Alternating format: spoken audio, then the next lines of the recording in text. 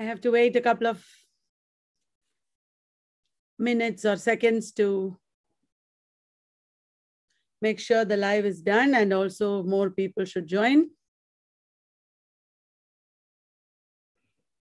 Hello, everybody. Today we are going to have Hello, ma'am. Hello. Today we are going to have a discussion on a topic that all of us would love to have, culture. And it's also about resistance. It's about us. It's about how we will overcome oppression and power that works upon us, how we find our identities, isn't it? I'm just waiting so that people would join us.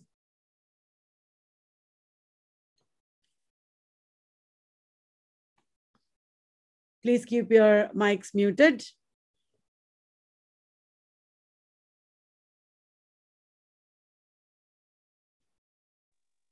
Good evening, ma'am. Good evening.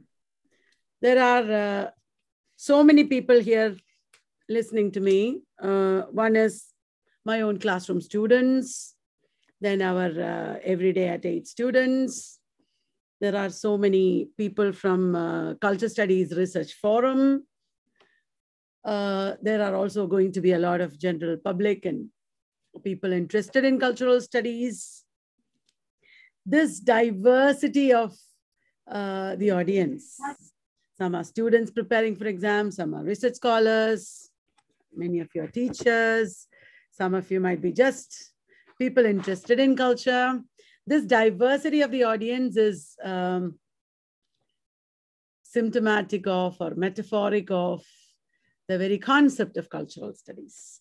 Cultural studies is about diversity. It is about power that is everywhere. When you switch on your mics, you will assert power over me. And when I say, I'm going to mute you, you will not be able to unmute yourselves. I'll be exerting power on you. So it's ultimately about power. Whenever we say culture, it's about power. It's about the powerful people's ideologies working on the powerless people. Some of you said in the chat box, Mama, you're looking good, you're looking gorgeous or something. Why you think I'm looking gorgeous is also a matter of power. Because I conform to, I come closer to the ideals of femininity and, you know, sari, pink sari, it's cute, it's beautiful, ornaments, makeup, well-made hair. The ideals in our minds, the closer I come to, the better I will look. If I'm wearing very unconventional clothes and I have disheveled hair and I'm not wearing any makeup, you will not say you're looking natural. You're looking good. You'll say, why didn't you make up? Why didn't you put on better clothes? Why don't you look more awesome? Because that is the ideal. So unknowingly, everything that we do, everything that we think, everything that we say is ultimately a matter of power centers, power politics. We all have ideals in our mind, the ideal of a teacher, the ideal of a woman, the ideal of culture, the ideal food. So many women have this problem. Will my cooking be liked by the family? If guests are coming, will I be able to cook good food for them? You know, that tyranny of the ideal. And also the tyranny of the real, the tyranny of the true, the tyranny of centers. This is what life is about. And here today, we are going to talk about life. We are going to talk about culture. So I suppose the people who are going to join us have joined. I have a, where is my PowerPoint presentation? Yeah. I have to wait a couple of, wait, Kalyani Wallat, minutes or seconds to, sorry about the disruption.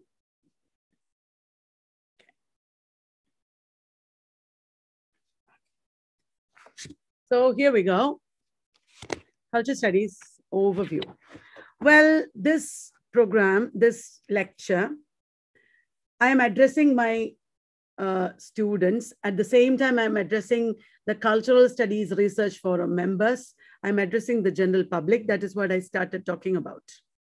This program is conducted by Cultural Studies Research Forum, which is an open platform where a lot of researchers interested in cultural studies and related areas can be participants. There is nobody who is really running the show from the center. It is everybody's forum. You can, incidentally, I am like a patron. I am managing a lot of things, connecting people. If you have suggestions, if you need to organize talks, if you want talks on certain topics, etc., please get in touch with us, which means get in touch with me or my office. I will bring together the people, and there will be lots of public lectures. 3 public lectures were over a couple of weeks ago.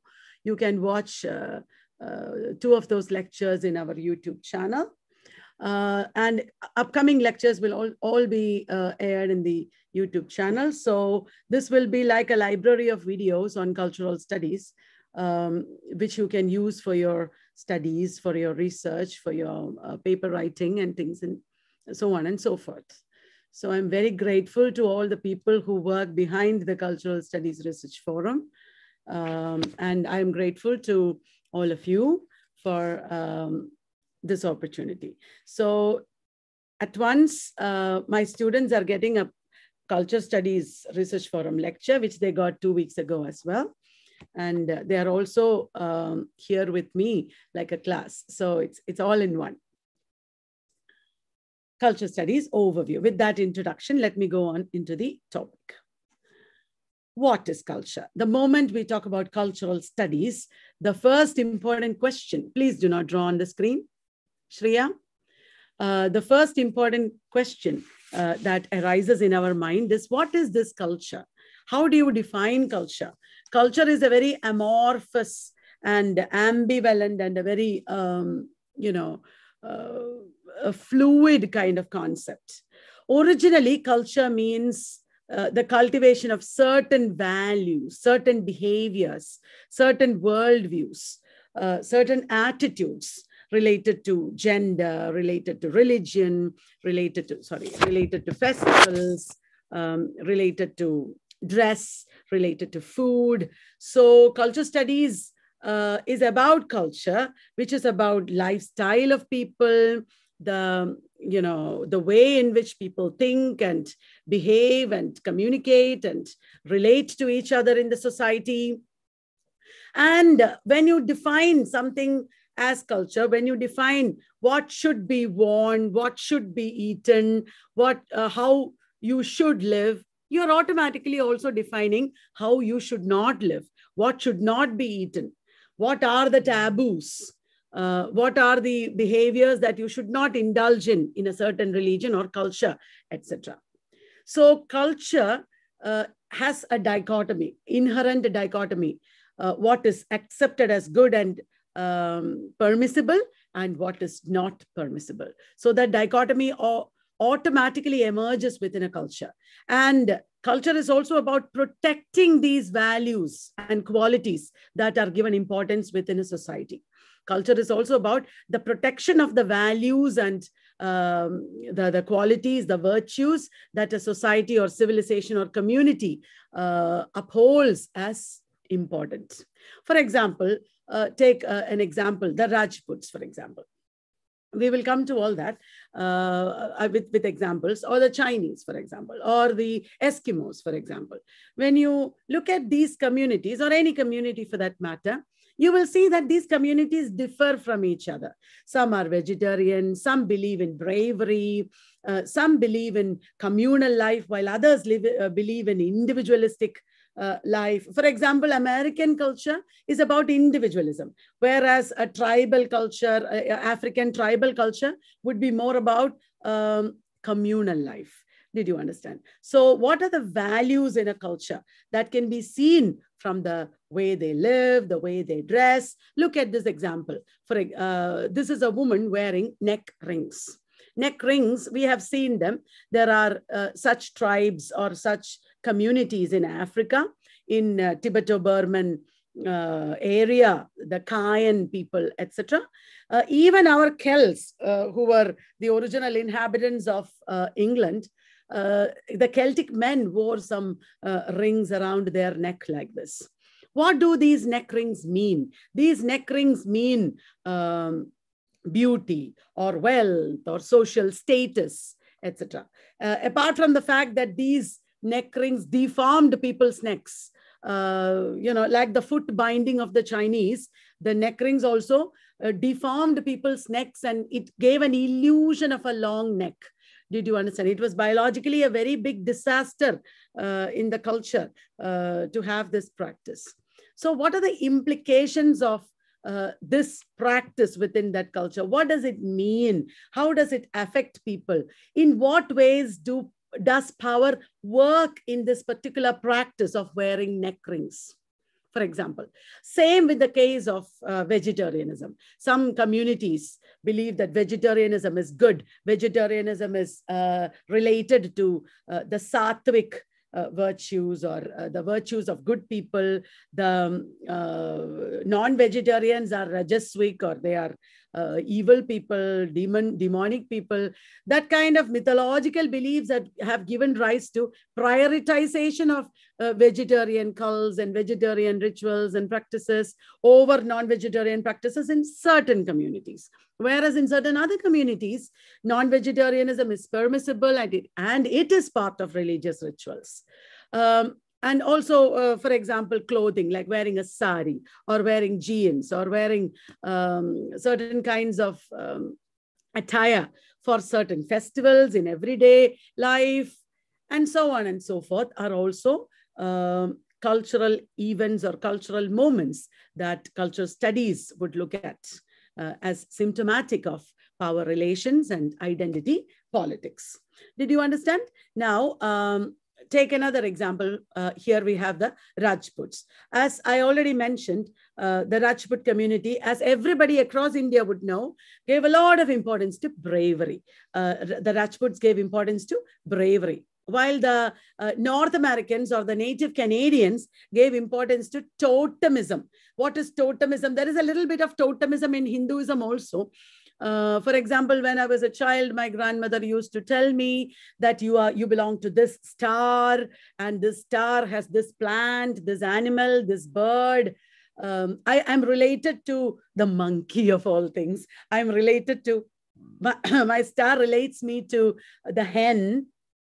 I'm a non-vegetarian, and my parents used to say, you should not eat chicken because that is your bird, things like that. What does that mean? Ultimately, that means every totemism, this is totemism, that means every human being is related to nature in so many different ways. There are plants that protect us. There are animals and birds that protect us, and that we are supposed to protect as well, I suppose. So these kind of beliefs that existed in certain cultures made them very different from other cultures. Now, I have got from the internet a certain picture here: understanding religious evolution, animism, totemism, shamanism, paganism, and progressed organic religion. I'm not going into this, but this reminds us certain things. We all began with pre-animism, when prehistoric men danced around the fire, etc. Around 100,000 years ago, there was animism, and it developed into a more organized, structured kind of pagan religion called totemism. From there, it went on to shamanism, and from there, it went on to pagan religions like Christianity. Hinduism, pagan religions like, for example, our Hinduism, and which the Westerners called pagan. And then after that, it progressed to organized religion, which means religions like Christianity, Semitic religions like Christianity. So this progression that is given here automatically places Christianity at the end of the evolution. Did you understand? The Semitic religions like Christianity or Islam are organized religions that are placed at the end of the evolution. So where we stand in this progression in this line of progression, in this timeline, where we stand is very, very important. That makes us either primitive or very modern.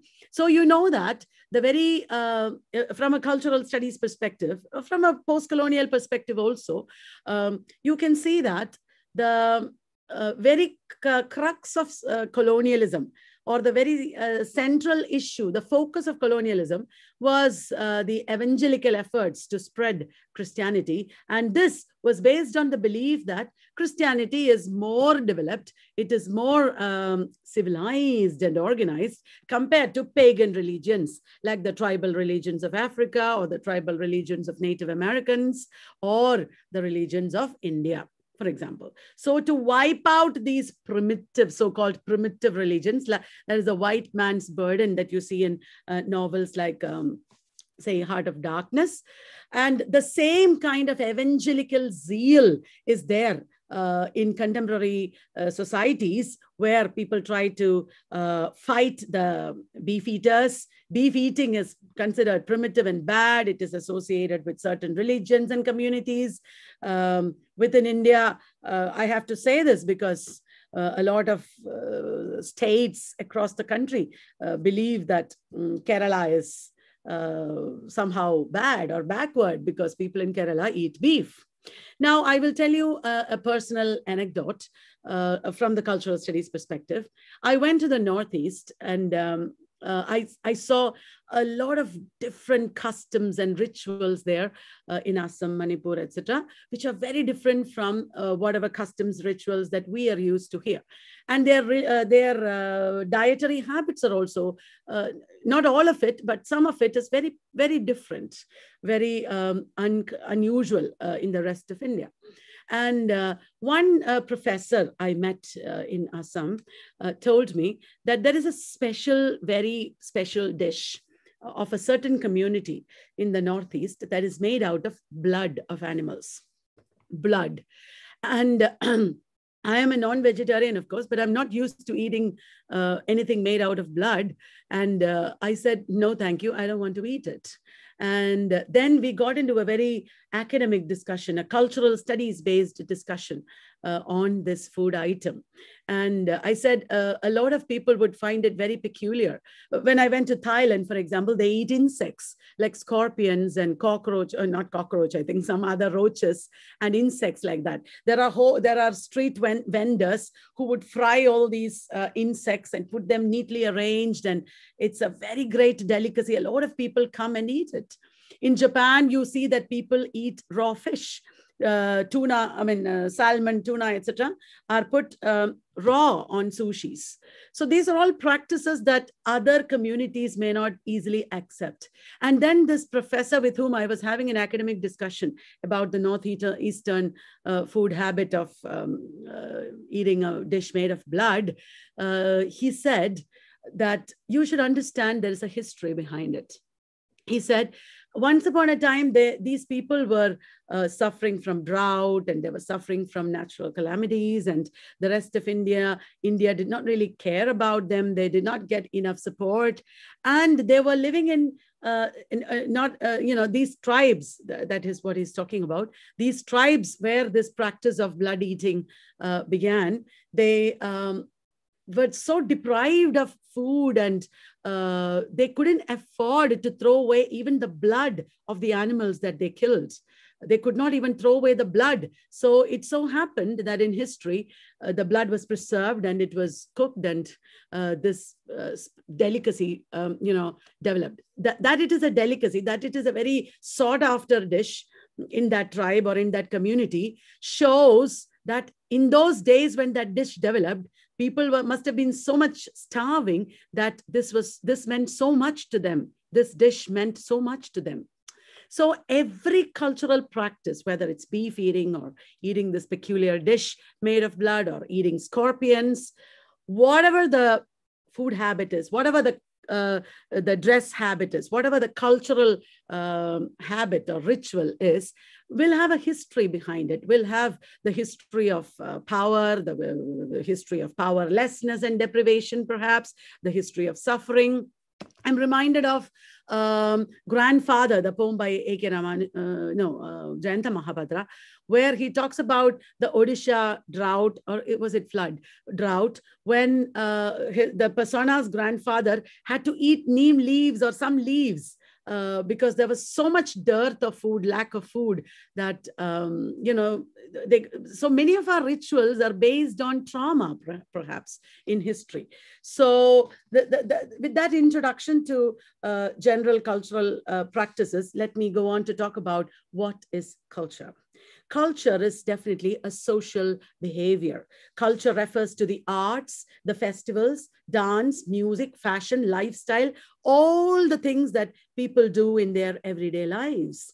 And it also refers to our beliefs, our morals, our law, customs, habits, how we behave and how we live. Margaret Mead famously defined culture as the learned behavior of a society. When children grow up, from the time they are able to understand language, we teach them. Do not do this, do not do that, eat this, this is good for you. You know, in Kerala, as well as in many other parts of India, I'm sure, the first taste that a child gets, other than mother's milk, is the taste of herbs that are very bitter and sour, that you put on the tongue of the child. And from there begins the acculturation of the child. It's called acculturation. It is the way in which the child acquires our culture. The child acquires our beliefs and practices and morals and virtues. Raymond Williams famously defined culture like this. Culture includes, culture includes the, just a minute, I have to move something out of the way. Yeah. Culture includes the organization of production, the structure of the family, the structure of institutions which express or govern social relationships, the characteristic forms through which members of the society communicate. He has just put together some different disparate elements. The organization of production. Production does not mean producing objects. Production, culture as production. Culture as production of values, production of relationships. Also, in that sense also. Organization of production. The culture also includes the structure of the family. In some communities, we have joined families. In some communities, we have very nuclear families. In some communities, women marry their uncles. In other communities, women marry brothers. In other communities, women marry, cannot even marry anybody from that same village. They have to marry from some other villages. So many practices related to marriage and so on and so forth, related to gender, related to religion, that are basic to the structure of the family. And culture also includes the structure of institutions. It includes religion, it includes food habits, it includes education, it includes justice, which express or govern social relationships. Our relationships are governed by these institutions. It also means, culture also means the characteristic forms through which members of the society communicate. Culture also means the ways in which members of the society communicate. Clifford Geertz, who was a very famous theorist who engaged with history, defined culture as the ensemble of stories we tell ourselves about ourselves. Remember, our grandmothers told us bedtime stories. We read stories. There were stories told to us as part of religion. There were stories told to us as part of education. And there were stories that formed our collective unconscious. So many stories, so many narratives of so many different kinds that came to us in so many different ways. All these stories that we tell ourselves about ourselves. Some of these are meta-narratives, obviously, like postmodernists would say. Some of these were meta-narratives. Some of these involved power. In fact, all of these involved power. All of these stories involved acculturation or conditioning. We were taught many things about ourselves through these stories. All this together, said Clifford Geertz, is what is called culture. All right. Now, culture is about rituals, like the Brahmins in South India make drawings with rice powder in the courtyard. In North India, the same thing happens with Rangoli, with colored powders in certain times of the year, of course. In Kerala, during Onam festival, we do the same thing with flowers. Culture is practices like this. Culture is also practices like this. Every week, if there were no pandemic, we would have gone to some mall, we would have gone to the food court, we would have eaten at the food court in the multinational food outlets like KFC or McDonald's, for example. Mall culture, metro culture, urban culture, that is also culture. In for example, in a metro school, in an urban school, suppose there is a child who has never eaten a burger or a pizza, he would definitely be looked down upon by the others. What? You don't know what is pizza? You don't know what's a burger? Because eating a burger or a pizza or eating at KFC or McDonald's, etc., is kind of defining you. It gives you a certain social status. Like the Brahmins had a certain social status. Their conventions, their rituals had a certain social status within traditional communities. This brings us to the idea of high culture. In the 19th century, in the Victorian period especially, there was a very prominent divide, significant divide between high culture and low culture. In the 19th century Europe, culture came to be associated with the elite people, the upper class people. And the practices of the upper class were considered as superior to those of the lower classes. Why in the Victorian period did high culture become prominent? Because Victorian period is the time of industrial revolution. Victorian period is the time of the rise of the working class. When the rise of the working class happened, automatically the elite people held on to their culture, to their upper class culture, and they wanted to protect their culture from political posturing or commercialization or vulgarity. They wanted to protect it from encroachments from working class culture. So high culture began to be defined as the culture of the community. There was a very big move within Victorian society to preserve high culture, to promote high culture among the people, and their fashions, the fashions of the upper class, the lifestyle of the upper class, the entertainment practices, the professions of the upper class, all these began to be hierarchically considered superior to the activities of the lower classes or the working classes. For example, look at these women. They are definitely elite upper class women. They are elite upper class women, as you see from their clothing. This is Victorian clothing. As you see from their activities, they are looking through the prototype of the binoculars, through the field glasses, they are looking, while lower class people or working class people would not spend their time like this. Certain other things that high culture people did, upper class people did. Can you think of it? High culture people or upper class people did things like horse riding or hunting. Horse riding and hunting were very, very important practices within the elite class. For example, in the Victorian novel Tests of the D'Urbervilles, there is a very subtle dichotomy between farming and hunting. Have you noticed that? In Tests of the D'Urbervilles, there is a very, very subtle dichotomy between farming in two ways: farming as related to nature, farming as related to milking and cows. That is what happens in Talbot's Dairy. And also farming that is very harsh, related to drought, related to the fields where later Tess is working like a punishment. That farm is called Flintcomb Ash. These two kinds of farming are juxtaposed with very subtly with hunting. Tess comes across certain pheasant birds that have been killed by hunters. Some of them are dying. Some of these pheasant birds are dying, and Tess very kindly, very lovingly wrings their necks and puts them to death so that they are saved from the trauma of dying. Why is this important? Because Tess herself is being hunted by Alec. This subtle reference is there in the novel. Tess herself is being hunted by Alec. So hunting as an elite practice. Alec can hunt, but Tess will not hunt. Tess is the farming girl. Did you understand?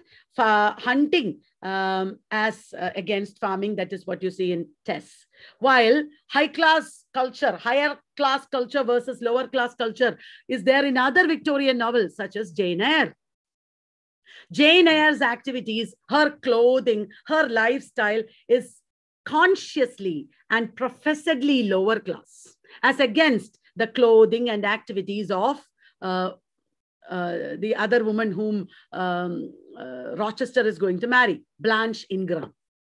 Blanche Ingram is more like these women, highly well-dressed and just lounging and engaged in flirtatious conversations, witty conversations with men, with upper-class pastimes, while people like Jane are engaged in other kinds of activities that show their lower-class status. So this high culture versus low culture is subtly there as a presence in many Victorian novels. I just wanted to bring this to your attention. High class as also represented in balls, as you see in Madame Bovary of all novels. Madame Bovary attends the ball at Vaubyessard and she can never get over it. She is enamored of high class life.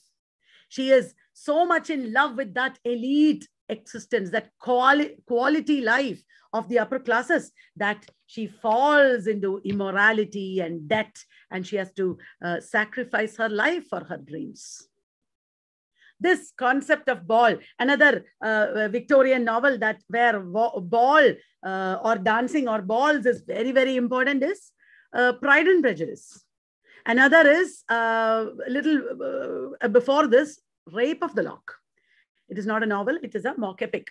So in these literary works, high culture is presented as covetous, as symptomatic or representative of upper class values that are highly sought after in the society, as against lower class culture or working class culture, which is represented as domestic chores. Look at their clothing, that is plain. They are washing in the company of other women and children. They are sewing. Washing and sewing are working class activities.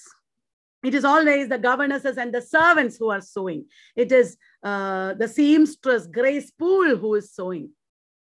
So lower class culture as markedly different from high class culture, as also the carnival or street culture. The carnivalesque or the street culture also is against higher class culture. So these are the ways in which subtly literature also represents the dichotomy of cultures, presenting one kind of culture as superior over the other. When Mikhail Bakhtin talks about the carnivalesque, it is the resistance of the ordinary and the everyday and the lower class against the tyranny of the upper class. That is the importance of the carnivalesque. That is the importance of the carnivalesque. And the carnivalesque is where all people, irrespective of their wealth or social status, they are equalized. And now I was talking about the Victorian society. It is in the Victorian period that high culture is so superior. I did not tell you one thing. I have divided these 2 days into one day, that is today, a discussion of culture in general. And tomorrow I will be talking about the theory of cultural studies in terms of the theorists and the terms. Okay. Today I want to have a general discussion on culture so that a lot of ideas related to cultural studies, a lot of concepts and ideas related to cultural studies would sink deep into you so that it will help you to analyze literary works or cultural events, etc., in your research projects and papers. Now, in the Victorian period, you know that there was this beginning of the suffragette movement. Not only women, but working class people, ordinary people also fought for their voting rights. Universal voting rights was a very important issue at that time. Surprisingly, a lot of very major thinkers and theorists of the time, including our Matthew Arnold and Thomas Carlyle, were against universal voting rights. They did not support the working class people getting the right to vote.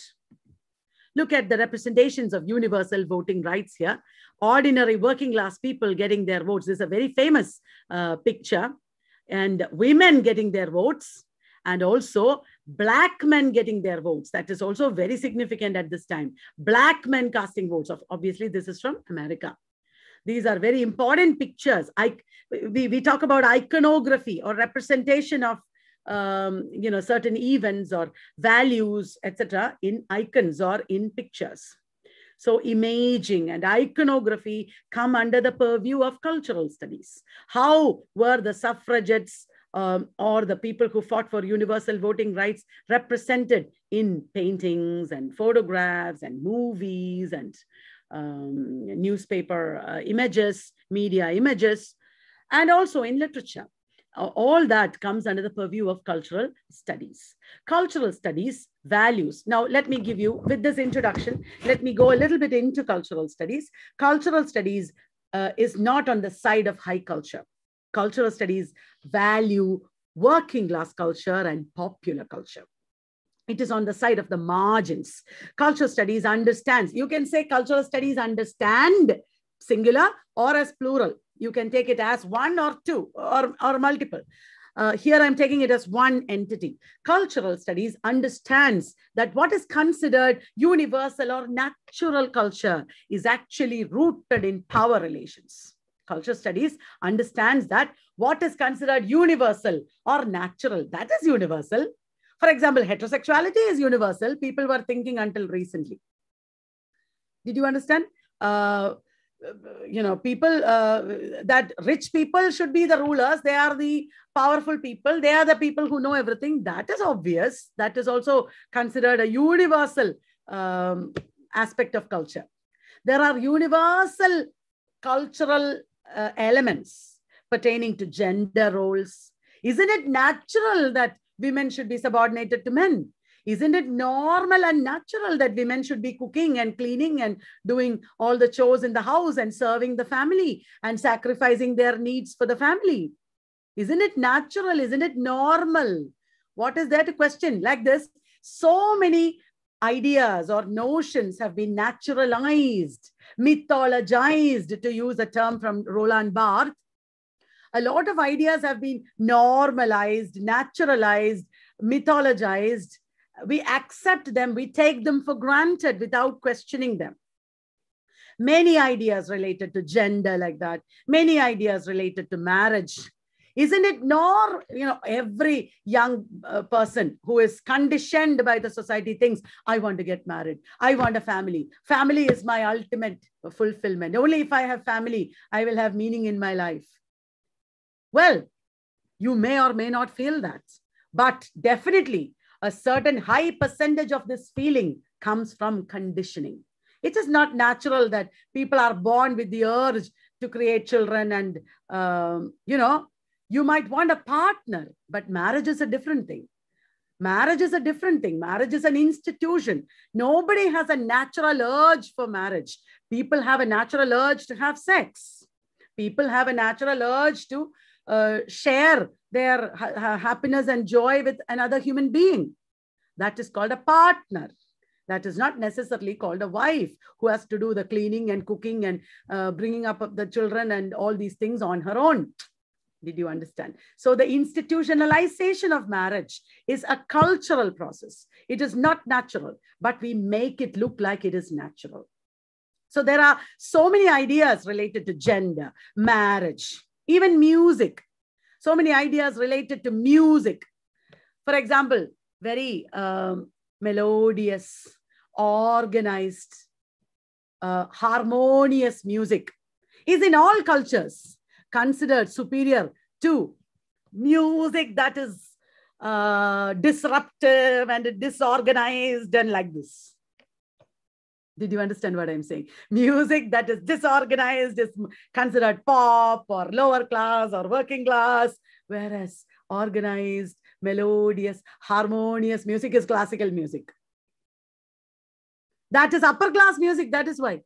Because orchestra, musical instruments, these were afforded only by the rich people. They need rehearsal. Classical music became upper class or elite because of these social reasons. And also because of its power-centered relation with religion. Because it sold the commodity of religion or God. God as a neutral, objective entity is a wonderful idea. But God as institutionalized by a religion, God as wearing certain clothes, looking in a certain way, God as preaching only certain ideas, God as leading us to protect our religion and fight other religions, that is institutionalization. That God is a cultural construct. And that God is carried by the medium of music. So there is a power relation in the canonization of Western or any classical music, and in the marginalization of pop and folk and disruptive kinds of music. But the disruptive marginal kinds of music or dance or any art for that matter, anti-art you can call it, they have made their presence felt. They have questioned the centers at several times in history. They have made the people from the margins have used art to make their voices heard. That is also true. Power does not move in one direction from, as Michel Foucault said, from the center to the margins all the time. No, power works everywhere. Power is there in the margins also. So there is power at work in the concept of music and in the concept of universalization of music. Did you understand? There is normalization or universalization in food, as I've already said. Certain foods, like in some communities, vegetarian food, in some communities, chicken, in some communities, Western food, etc., become normal, universal. Those who do not have this are like aberrations. And those who eat other foods are also the enemies. They are the other. So food is also tyrannical, oppressive. Sports also, sports. For the first time in my life, when I was preparing for this lecture, I realized that there is so much of the hierarchization or, I always knew it, but I never really realized it or taught it. There is a canonization of elite, upper class, aristocratic culture in, for example, Mac Flecknoe. Mac Flecknoe makes fun of inferior sports, in Dunciad also. Inferior, filthy sports, especially in Dunciad, more than in Mac Flecknoe. Inferior, filthy sports are all relegated to the margins, to the working classes, they are the bad people, the villains, the farmers or the working classes or the marginal peoples are the villains. Etymologically, villain meant farmer. So what is high class culture? What is high sport? What is high music? That is always inherently there in literature and art. The defining or canonization of great traditions in art and literature and culture as against the base, the pop, the folk, the marginal. That is inherently there in culture. So cultural studies understands that what is considered universal or natural culture is actually rooted in power relations. And culture studies understands that we homogenize and naturalize culture by marginalizing other elements of culture. Culture studies was pioneered by this man. All of you know him, I'm sure, Raymond Williams. Raymond Williams, Richard Hogarth, and E.P. Thompson, they were the pioneers of cultural studies. Culture studies started in the CCCS or the Center for Cultural Studies, Contemporary Cultural Studies at the University of Birmingham in England, in UK. Now, before I go on to talk about the beginnings of cultural studies, I want to talk about the main, the concerns of cultural studies in a more organized manner. So what is cultural studies about? That is what this section is going to deal with. What is cultural studies about? It is an interdisciplinary study. As I already showed you, cultural studies is about history. It's about economics. It's about art. It's about literature. It's about sociology. It is about how culture relates to the larger society. Cultural studies is about how culture relates to the larger society, the political dynamics of mass media and everyday cultural practices. That is what cultural studies is about. The political dynamics of mass media. Don't take for granted TV or the movies. There is a power working through the TV and the movies, through music, through entertainment media, through culture industry. There is a political dynamics at work on you. There is a political dynamics in everyday cultural practices. Cultural studies is about how culture transforms individual experiences, social realities, and power relations. How culture transforms individual experiences. Our individual experiences are not our own. They are belonging to the larger cultural entity of which we are part. Our individual experiences are conditioned and shaped. Our social realities are constructed. Our relations with our family members or friends or teachers and students or whatever is all conditioned, transformed, constructed by cultural practices. Cultural studies looks at how this happens. Cultural studies draws on social theory, philosophy, history, linguistics, media. And what are the main features of cultural studies? Cultural studies examine cultural practices in terms of their relation to power. How cultural practices are related to power. I told you a little bit of that already, but I'm coming to it more in the coming slides. Cultural studies deal with culture in all its complexity. Cultural studies understands that culture is not a linear thing. The upper class people, their culture is the norm. Their culture, they are propagating. Everybody else is trying to be upper class, trying to follow the upper class. That is not how culture works. Culture is more complex than that.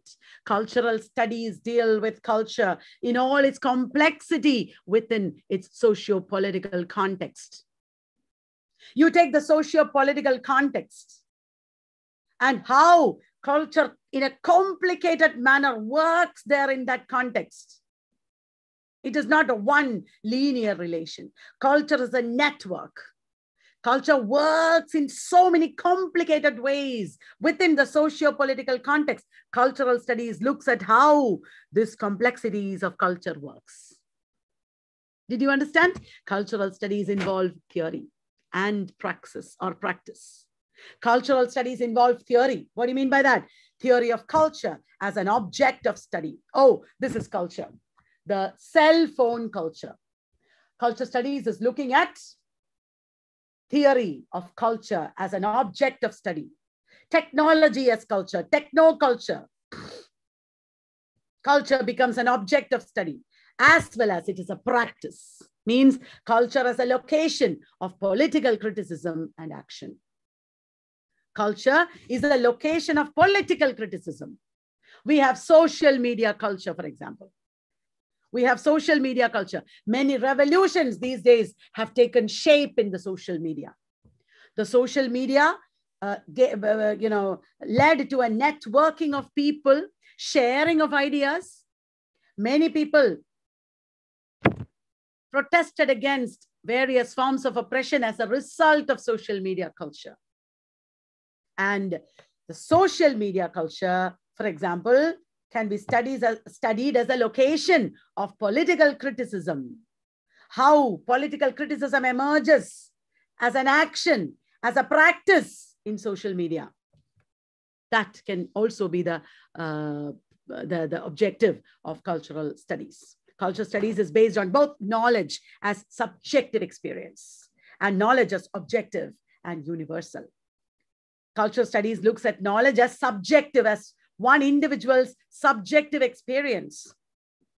Also, knowledge as objective and universal. Cultural studies is about knowledge. When I say knowledge, Several times, many of you have already thought about Michel Foucault and the relationship that he drew between power and knowledge.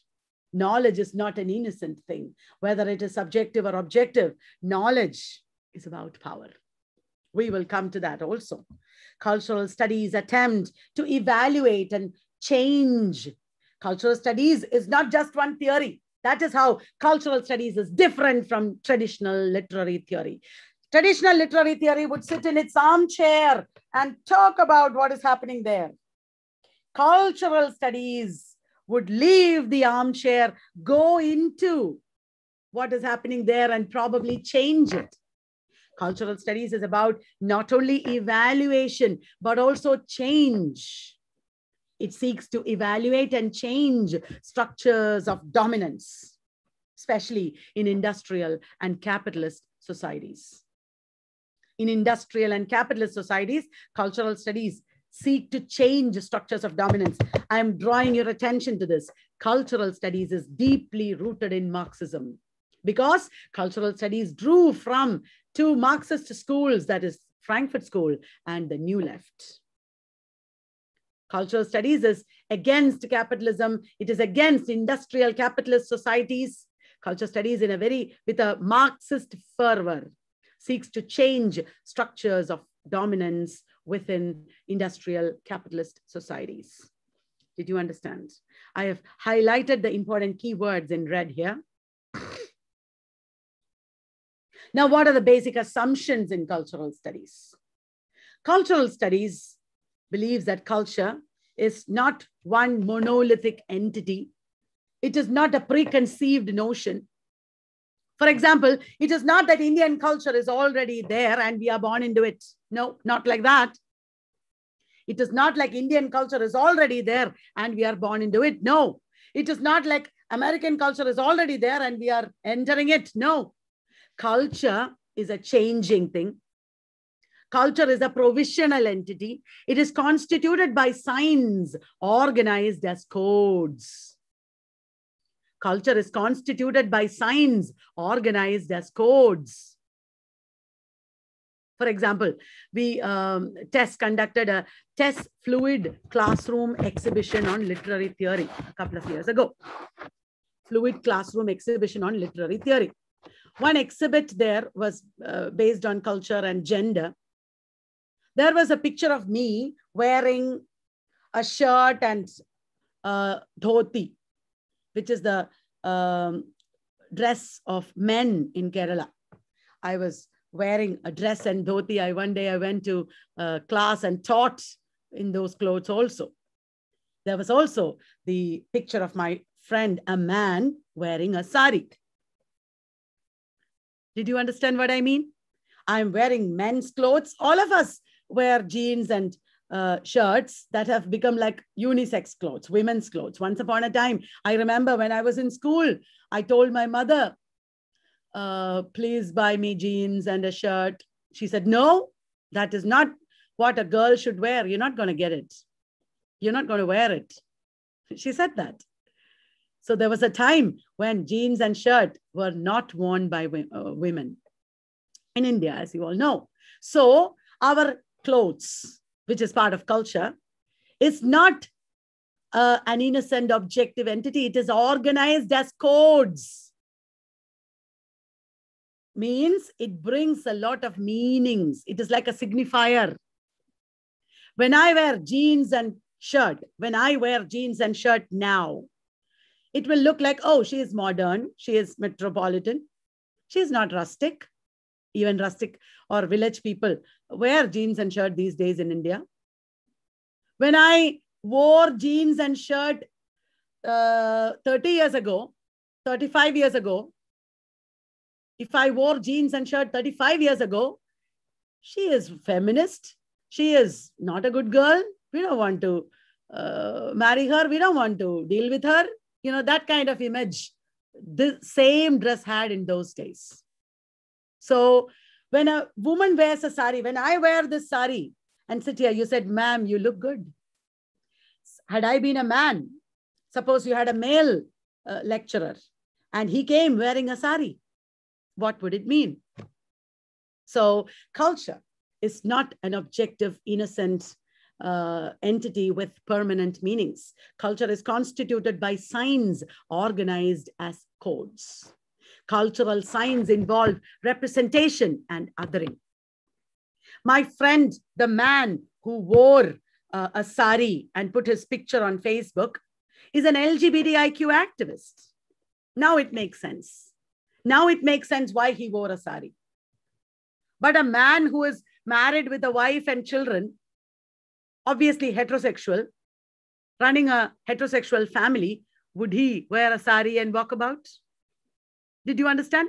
So the clothes that a man with a wife and children will wear represent his sexual orientation and gender preferences, while my friend who wore a sari represented his LGBTIQ identity by wearing that costume. Cultural signs involve representation. Cultural signs also involve othering. Like women who wear jeans or leggings are even today being attacked. There were men who were saying that women are raped because they wear jeans and leggings. Did you understand? Because women are, according to patriarchy, defined by certain clothes. Clothes is only one example. Clothes is only one example. I just scratched my arm and I suddenly realized that I have a tattoo. This tattoo that I made on my arm has changed my identity for the good as well as for the worse. I have had so many wonderful as well as challenging experiences after I posted my picture on Facebook with this tattoo. Why? Because this tattoo is not just a tattoo. It is a signifier. Today, tattoo would mean a liberated woman, and so on and so forth. In my grandmother's time, a tattoo would mean that I belong to certain gypsy class. You know, in our community, the gypsies, people who walked about selling things, etc., they had tattoos.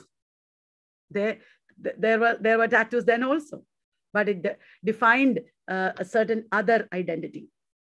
I am realizing the depth of this cultural signs as codes because of my tattoo. So culture is not a single thing. It is a multifarious, complicated process. Culture is discursive. It includes conflicts involving structures of knowledge and power. The diverse cultural forms and practices should all be studied according to cultural studies.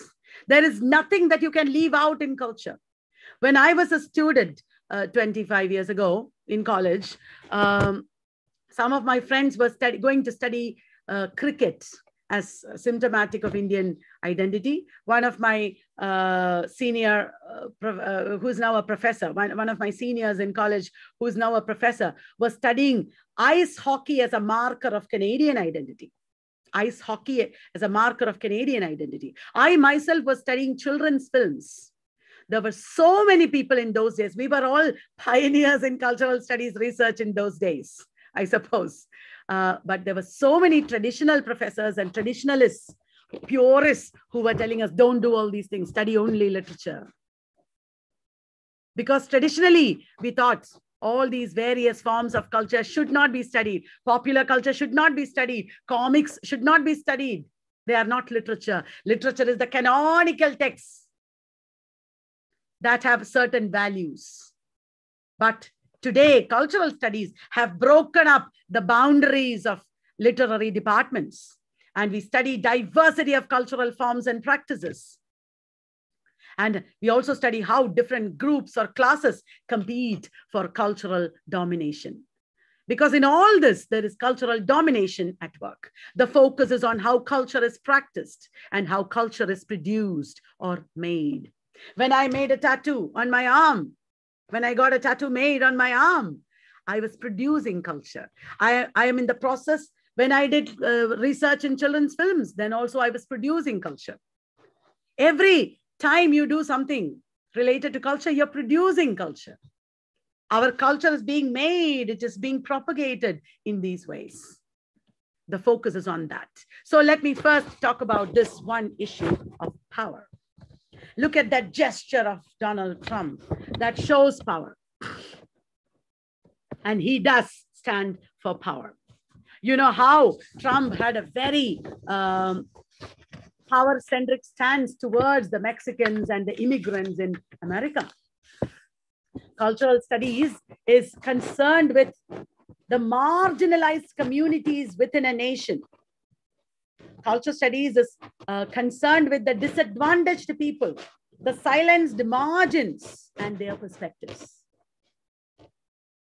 Trump's action reminds us, like the military, the French, the Negro boy, young Negro saluting in a French military uniform. That picture that came in Paris match that Roland Barthes talked about. Roland Barthes famously talked about a picture that came on the magazine Paris Match, where a young Negro is saluting with his eyes uplifted. He's probably looking at the French flag because he's wearing French military uniform. And this picture actually normalizes French democracy. Look at this, even a Negro is saluting the French flag. French democracy is there. France is not oppressing the Negroes.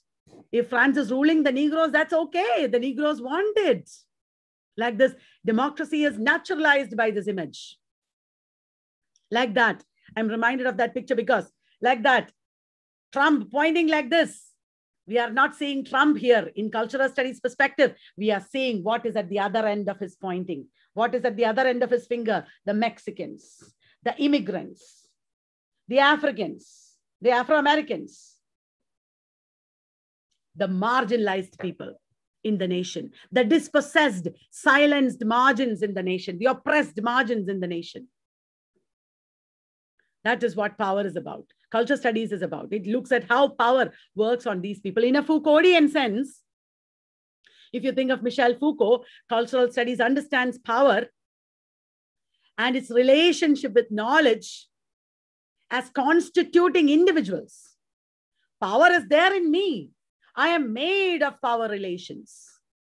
The power relations pertaining to my class, my caste, my gender, my religion, my region. I'm a South Indian.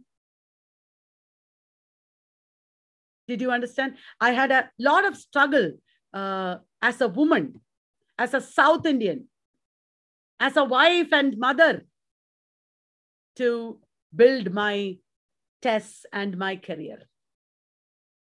My identity is wrought with power relations. Because I'm a woman, I was at an advantage. At the same time, I was at a disadvantage. Because I'm a South Indian, I was at an advantage. Also, I was at a huge disadvantage. Even now, majority of people in North India do not believe that I'm a good teacher. I'm still struggling as a businesswoman to reach out to them. Had I been born in Lucknow or Delhi or one of the power centers in the North, the story would have been different. Many people advise me, move to the North, start a center there for this reason.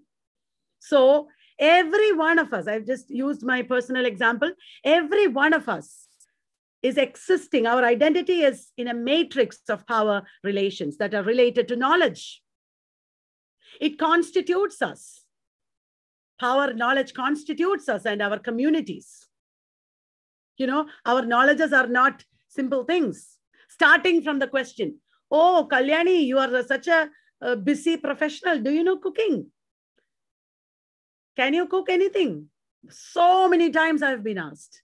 If I had been a housewife, people may not have asked me this question so much.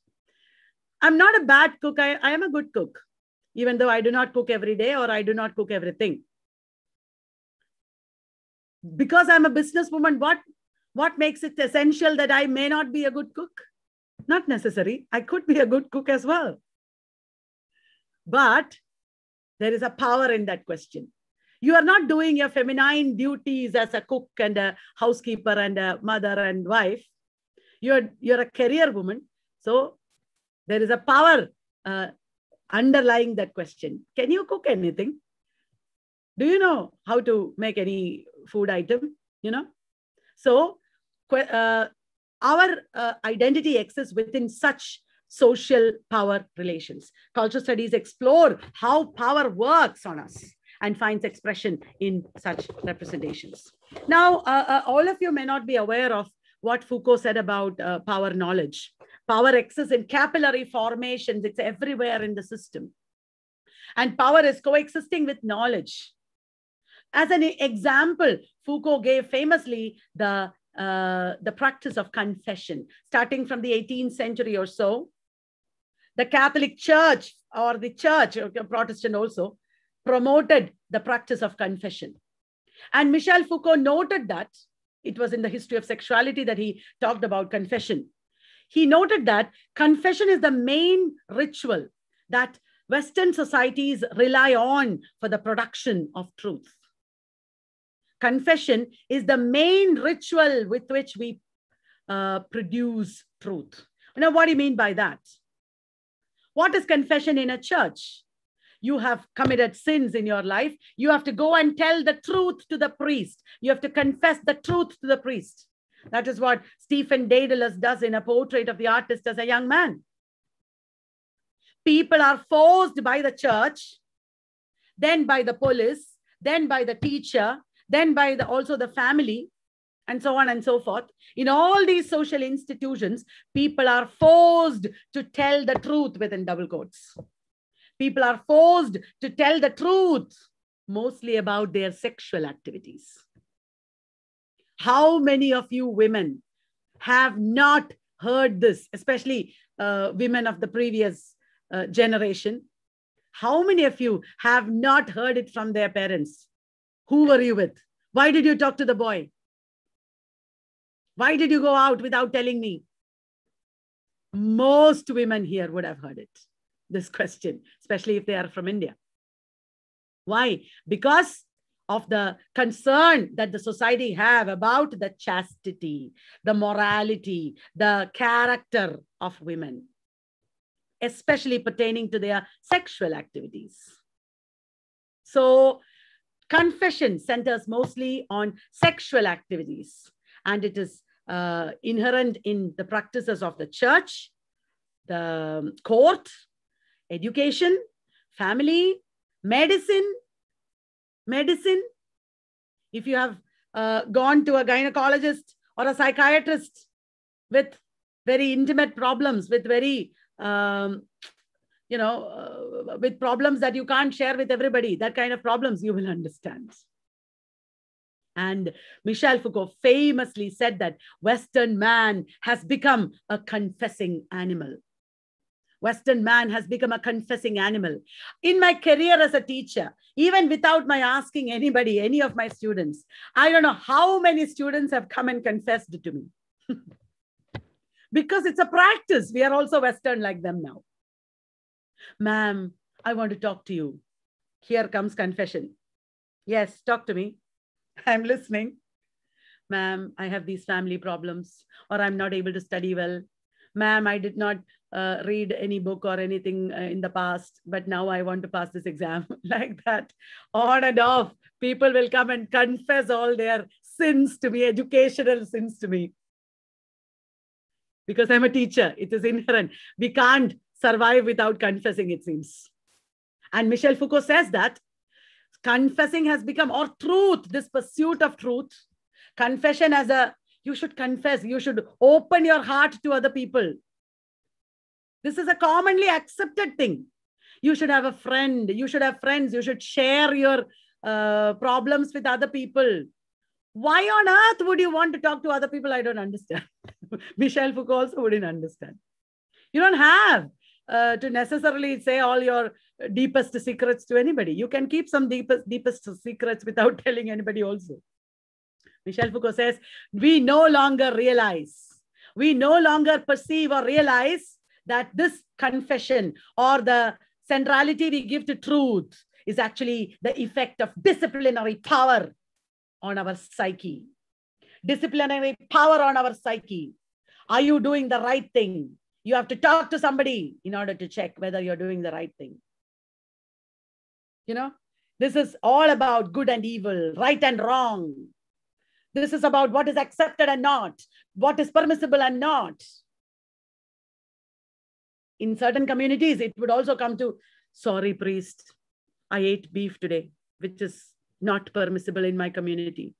Sorry, priest, I had these thoughts about my cousin, which is not permissible in my community. You know, things like that.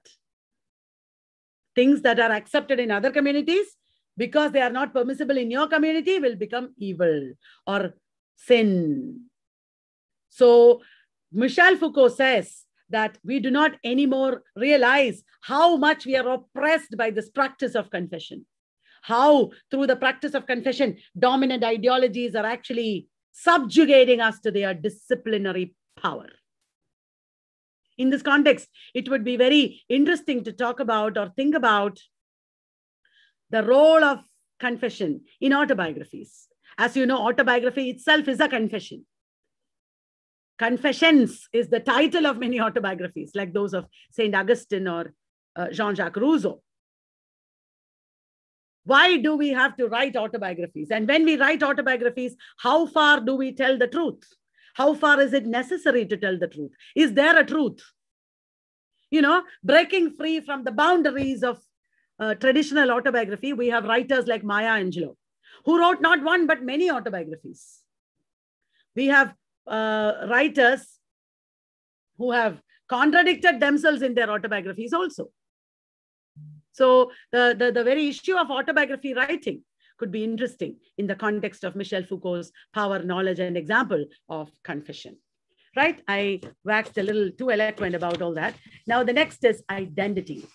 We are all aware that we are looking at the picture of Malala Yousafzai in this slide. Identity is a very important issue in cultural studies. Cultural studies understands that identities are constructed within discourses. Identities are not given. We are not born with an identity. It is not that I was born Kalyani Vallath. You know, my name, Kalyani Vallath, gives me an identity. Kalyani in Kerala is used to be, usually, not now, but like 5-6 years ago, only old women, not 10, 20 years ago, only old women were called Kalyani. Young girls are today called Kalyani. But when I started teaching, many fathers and mothers of my students would say on the phone, they would call me, ma'am, we wanted to ask you about your course. I said, yes, these are the details. And then they will say, where did you retire from, ma'am? See, I was 20 years younger at that time, 23 years younger. I said, I did not retire from anywhere. I'm only starting to teach. They will say, oh my God, we heard the name Kalyani and we thought you must be retired. Many times I have heard this. My name Kalyani gives me a certain identity with regard to my age. They think I'm old. They give me an identity related to religion, probably caste also. You know that some names are common in some castes and other names are common in other castes. You know, when I wanted to name my son Hariharan, some of my relatives said, no, don't. Use that. No, don't give him that name because that doesn't show our caste. It shows Tamil Brahmins or something. You know, it shows some other caste. So don't give that name. People have said that. So identity is constructed by our religion, our name, our caste, our region. For many people across India, Kalyani would be Mallu. Kalyani would be Mallu. Did you understand? That is an identity. So identity, culture studies understands that identity is a construct and it is constructed through discourses, through processes of power and negotiation. Identity can be both personal as well as collective. Identity means a sense of uniqueness as distinct from others. A sense of uniqueness of a person or a community as different from others. Identity also means a sense of belonging to others. My people, that identity. They, we and them, us and them. This dichotomy is created using these identity markers such as names. Identity means belonging to a certain group. Many people put the name of their caste as part of their name. Why? To show we belong to that group. That is a sense of belonging that is seen by that name, that surname. Identity as shaping one's values, beliefs, knowledges. It studies, for example, Dr. Kalyani Vallath. That doctor in my name is valuable. It shows my identity. It shows my values, beliefs, knowledges. It studies the ways in which cultural studies is about the ways in which racial, sexual, ethnic, communal identities got constructed. For example, take the example of Malala. What is the identity of Malala? It is deeply connected with her gender, a girl. She was a young girl. That is what touched our hearts.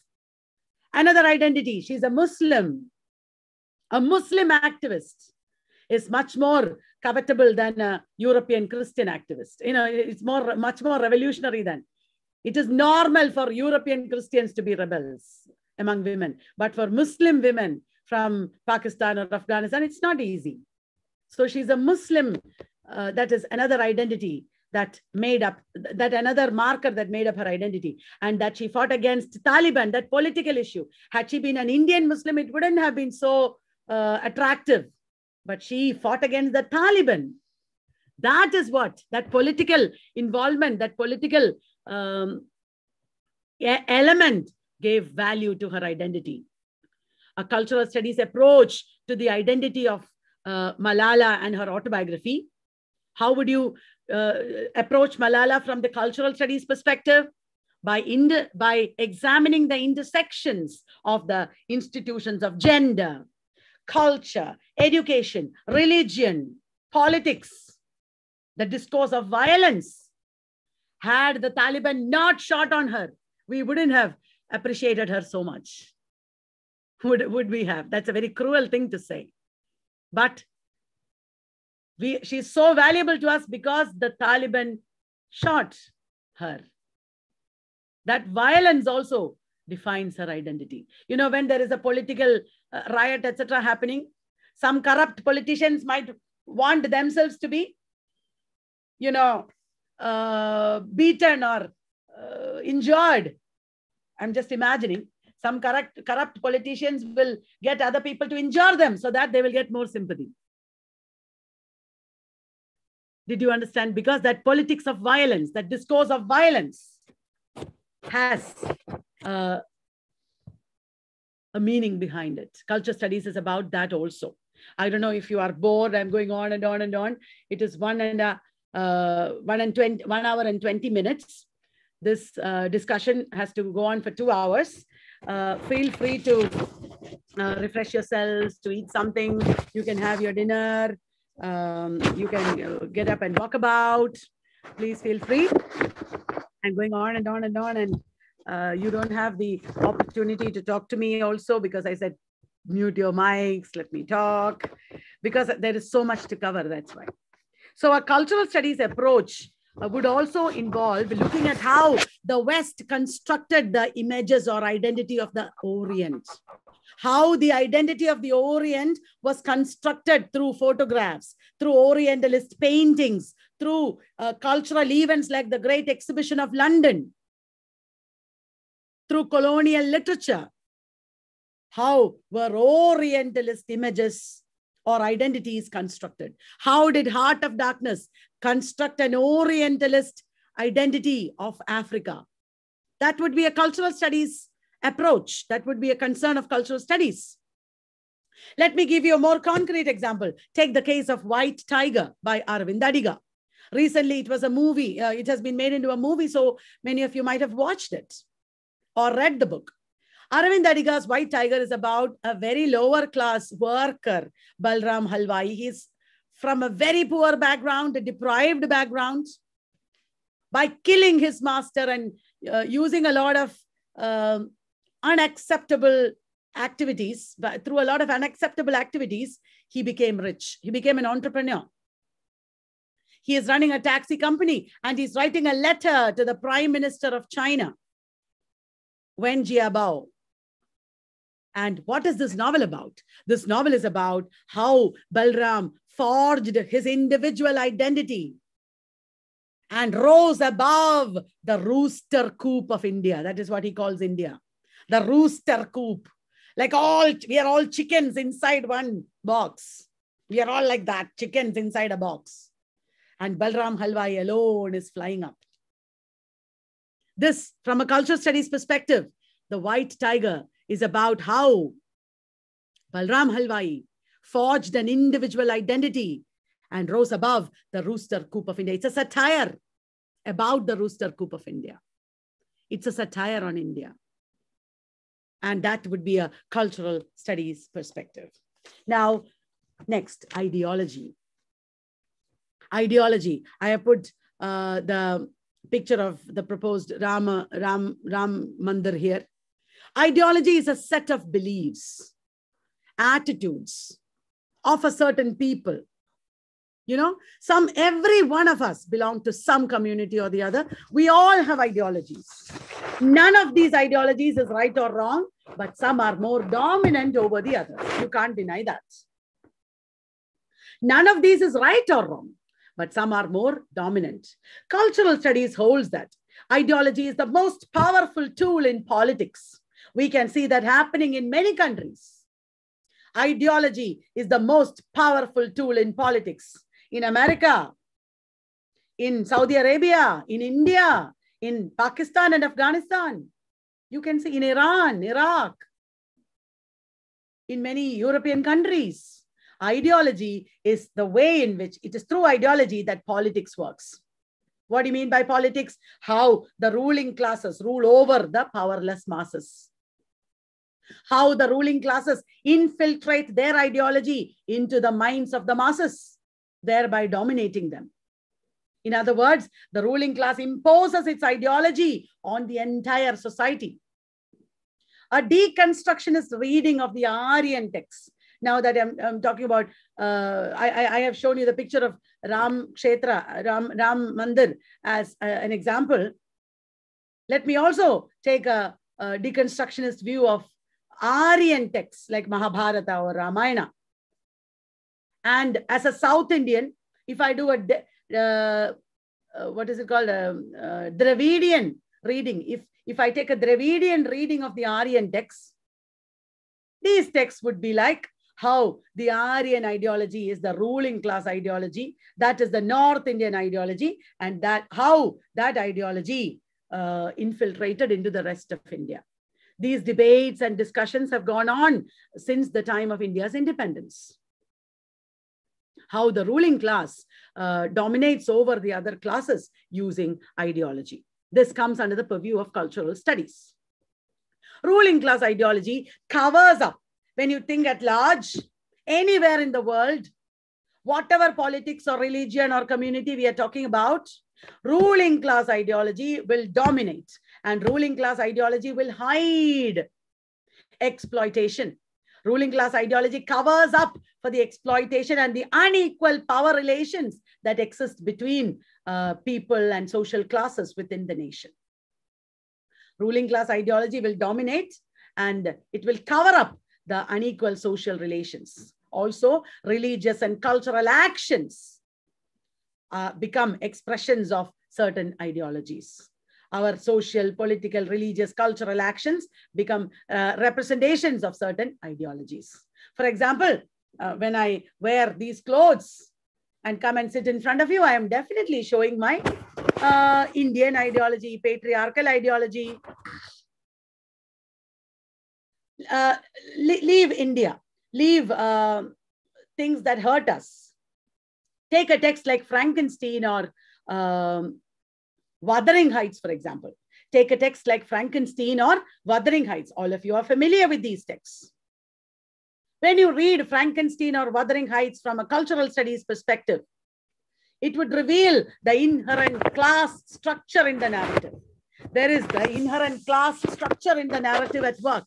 The bourgeois or upper class ideology of Victor Frankenstein or the Earnshaws at work, and it is oppressing Frankenstein's monster and Heathcliff. And also Frankenstein's monster and Heathcliff are rebelling against it. They are exerting their power against it also. So when you read from the cultural studies perspective, a text like Wuthering Heights of Frankenstein, you are looking at how the bourgeois values are imposed on the characters like Heathcliff or the monster, and how they seek to rebel against these values. So that is how cultural studies engages with ideology. Next is the concept of modernity. Next, I have to talk to you about the concept of modernity. Here you see missionaries, Christian missionaries, and African converts. That is the picture that I have given here.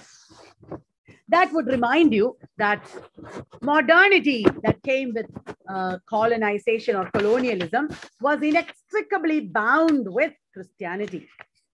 The term modernity was originally associated with Christianity and evangelical efforts. Christianity as the present. Remember the first timeline that I showed? Christianity at the end of the evolution. Christianity as the present, as against a pagan past. When the European colonizers looked at Asia or Africa, they were looking at the past. They wanted to reform the past. They wanted to reform the pagan past and replace it with a Christian present. And they saw Christianity as simultaneous with the rise of science and capitalism. The virtues of science and capitalism, they saw as simultaneous with Christianity, as development. For the colonizers, Christianity, capitalism, science, all these things meant development. So colonialism, Christianity, capitalism, all these were associated with ideas like progress and development, which were covetable. People wanted it, progress and development. However, under the purview of cultural studies, progress and development are looked upon with suspicion. They are looked upon as exploitative socioeconomic modes of development. We don't, in cultural studies, we don't embrace the ideas of progress and development as much as we did in the time of modernity. Cultural studies is aware that modernity is closely associated with slave trade and colonialism. That is why theorists have said that the project of modernity is never complete. Modernity is not a monolithic and a perfect thing. Modernity has created more problems than it solved. Modernity went hand in hand with slave trade and colonialism and the beginnings of globalization. Even though globalization is a 1990s phenomenon, it started with colonial trade, the expansion of trade all over the globe. We should be aware that modernity also resulted in the homogenization of culture. The Christian missionaries and the colonizers wanted us to be a class of Indians who would speak their language, who would think like them, speak like them, live like them. Remember what Macaulay said? They wanted to homogenize us. They wanted us all to look the same, speak the same, think the same like them. They wanted to wipe out our differences. They wanted to wipe out our knowledges, our traditions, and replace it with a false replacement, which is their language, their culture, which can never be completely ours. We are still struggling to speak English. Even after so many years of independence, we are still struggling to speak English. That is an ambivalent thing. We still want to be like them. We still want to speak like them, which is unnecessary. Secondly, we can never be like them, which is also unnecessary. We are still struggling. We are still second language speakers of English. We are never going to be native speakers of English, are we? So colonialism, modernity homogenized us. It resulted in the formation of prisons, hospitals, mental asylums, all the things that Foucault talked about. Whether it's schools, prisons, they are all in the same, plane. Prison, hospital, mental asylum, school. They standardized, modernity standardized taste and manners. Modernity standardized taste and manners, for which they created the canon in literature. Remember, Matthew Arnold desperately tried to teach us the standardized taste, the best that is known and taught in the world. That is what Matthew Arnold wanted to teach us. A critic should talk to us about the best that is known and taught in the world. F.R. Lewis wanted to teach us great tradition. T.S. Eliot said the function of criticism is elucidation of works of art and the correction of taste. All our tastes should be corrected and standardized. That is what T.S. Eliot wanted. So there was a standardization behind modernity. In my convent school, where I studied, there was a standardization. Everybody looks the same, in the same uniform, the same hairdress, the same ideas, the same thoughts. Standardization of education was essential for our modernity and our nationalism.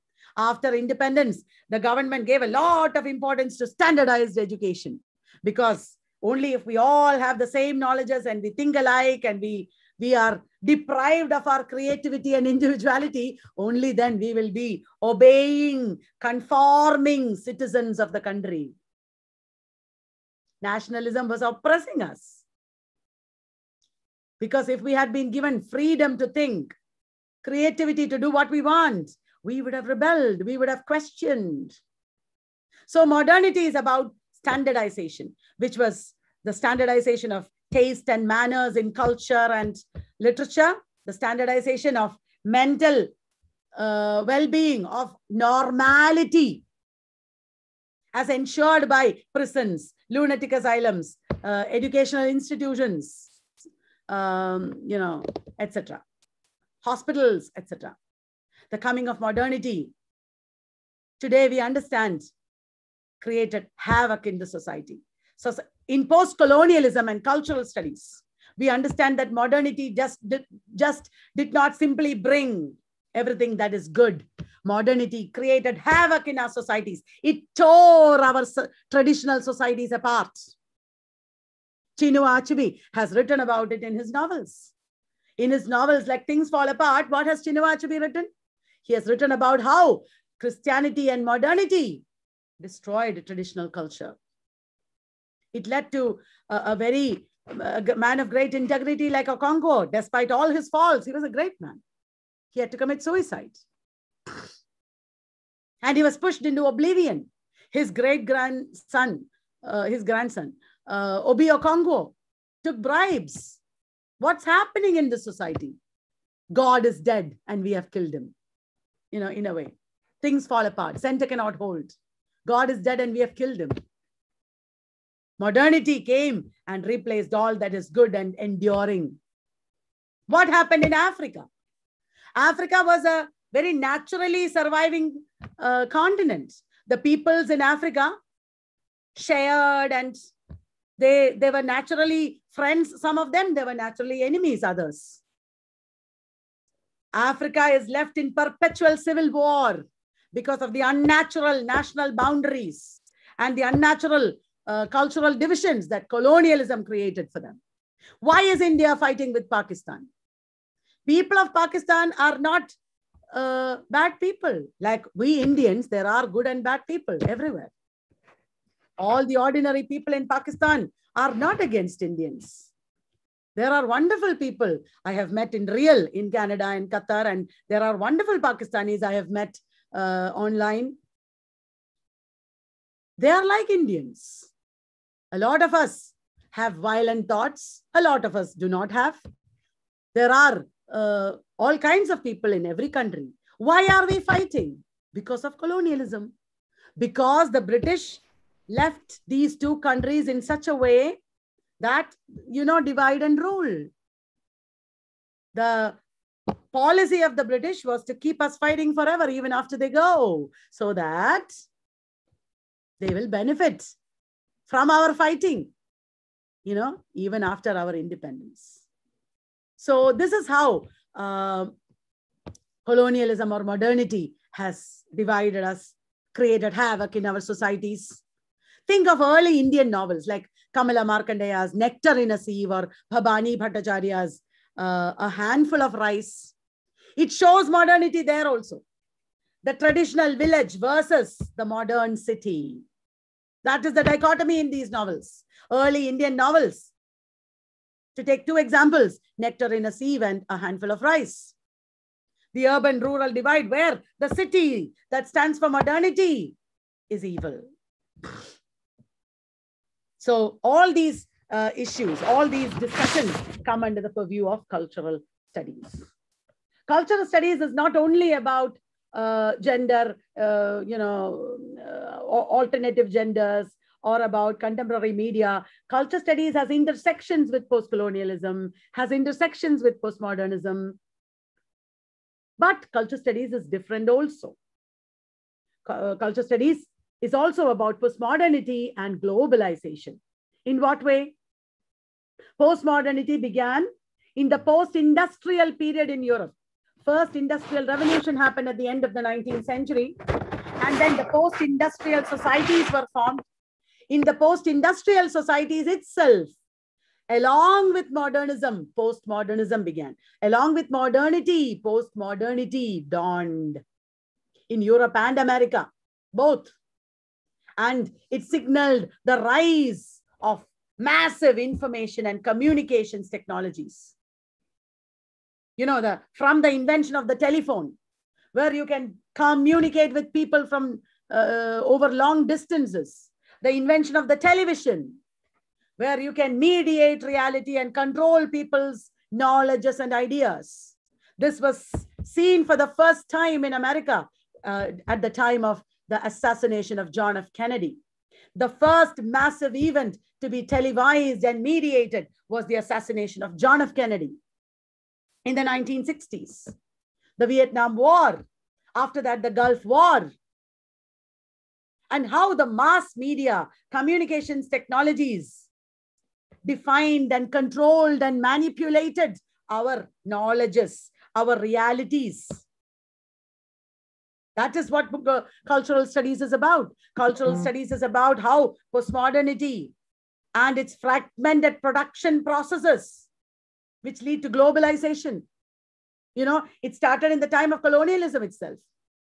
My grandmother had a Brahmin father who occasionally visited the family once in a while.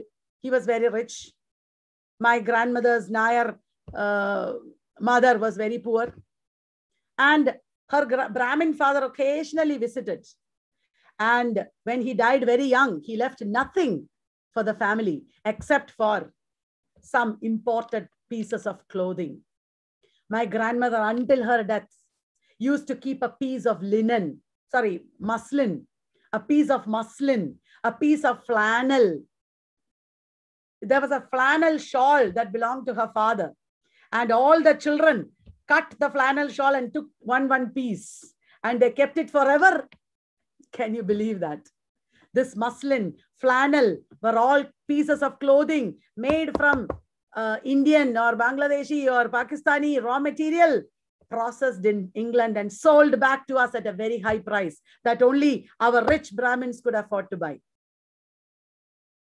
That was globalization, fragmented production, raw materials taken from India, processed there, sold back to us. I think in Obituary, A.K. Ramanujan has talked about it.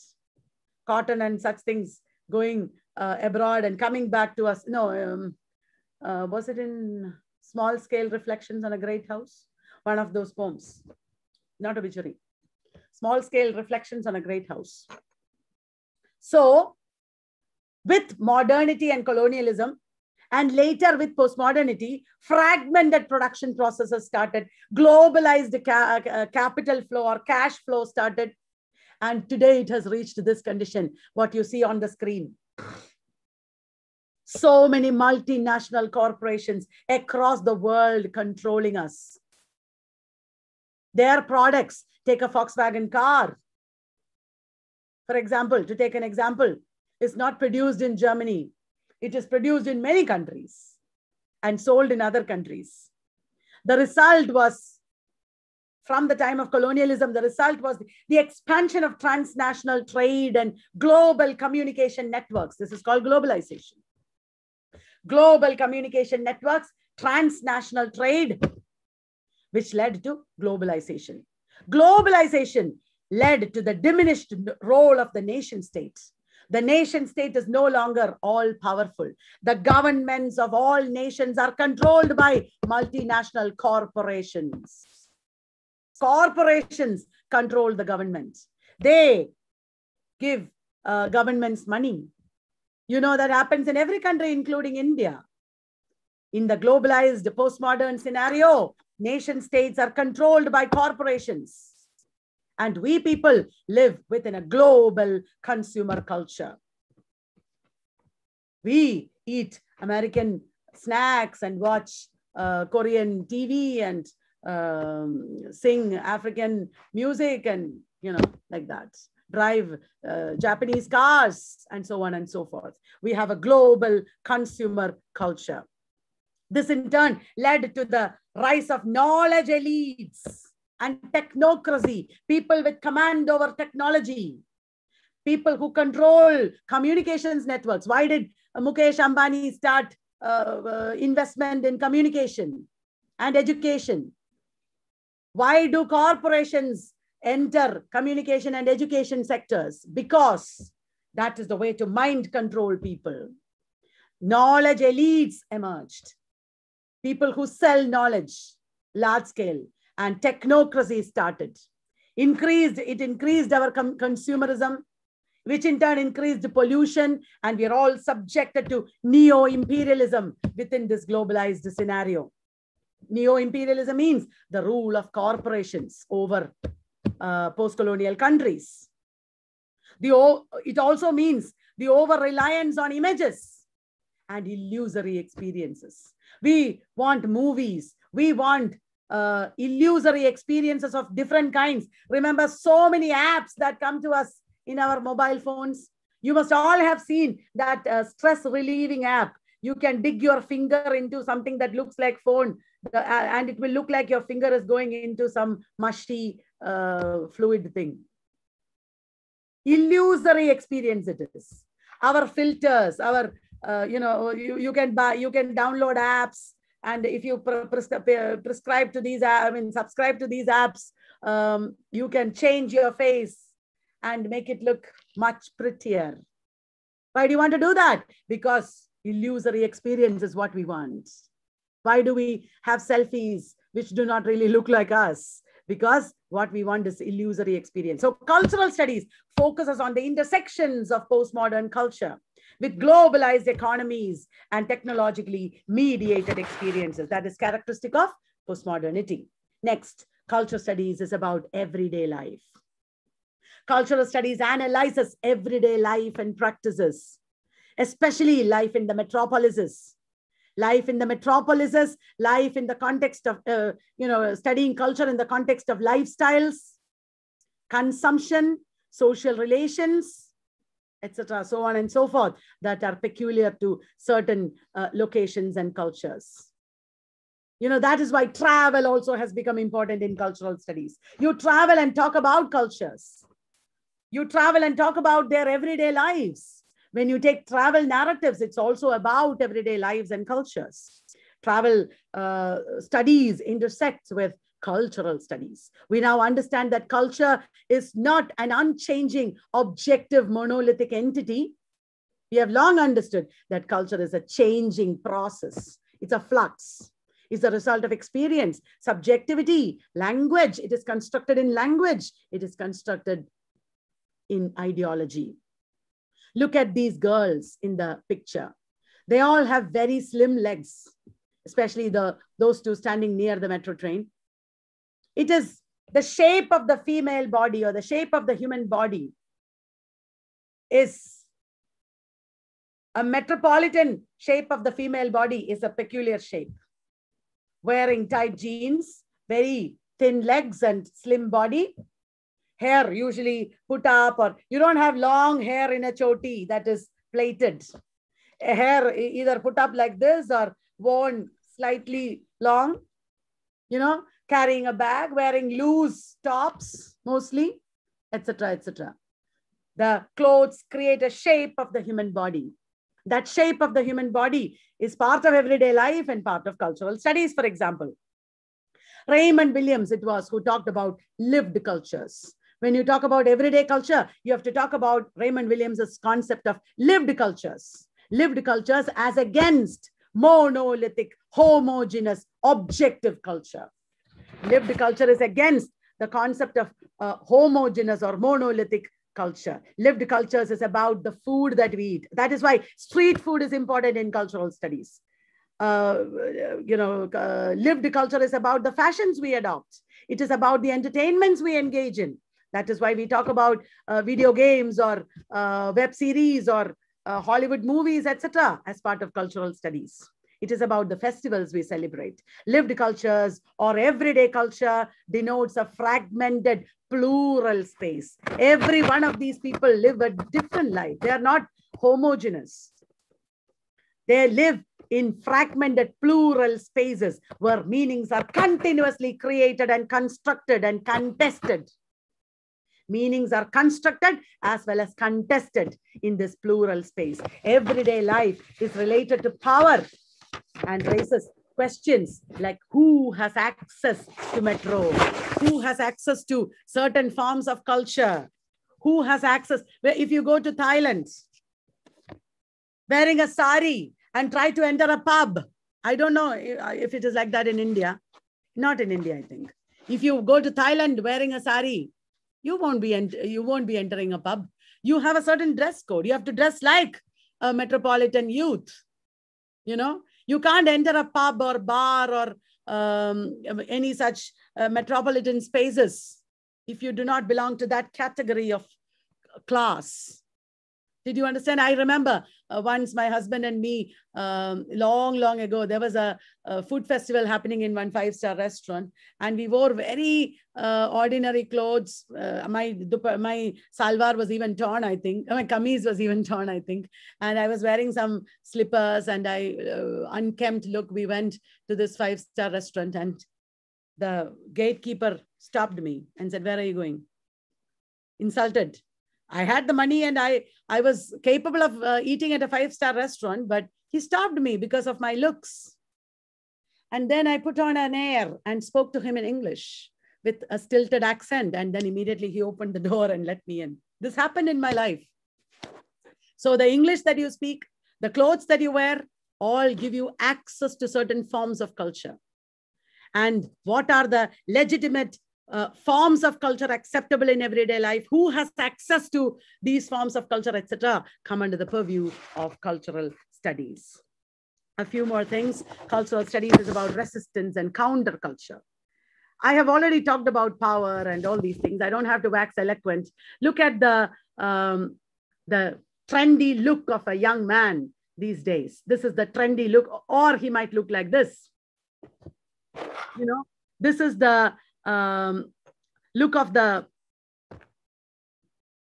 trendy metropolitan young man. And this originated in resistance movements. This look originated in resistance movements. Capitalism, globalization, all these have generated margins in the society that made it necessary for resistance to happen, for alternative cultures to emerge. And countercultures of dissent have emerged starting from the 1960s. The countercultural movements have resisted the corporate control on our lives. They have resisted homogenization of cultures. All these looks are related to the concept of the hipster, for example. In the 1950s, a countercultural movement that all of us know about is Beatnik generation or Beat generation. The hippies were there.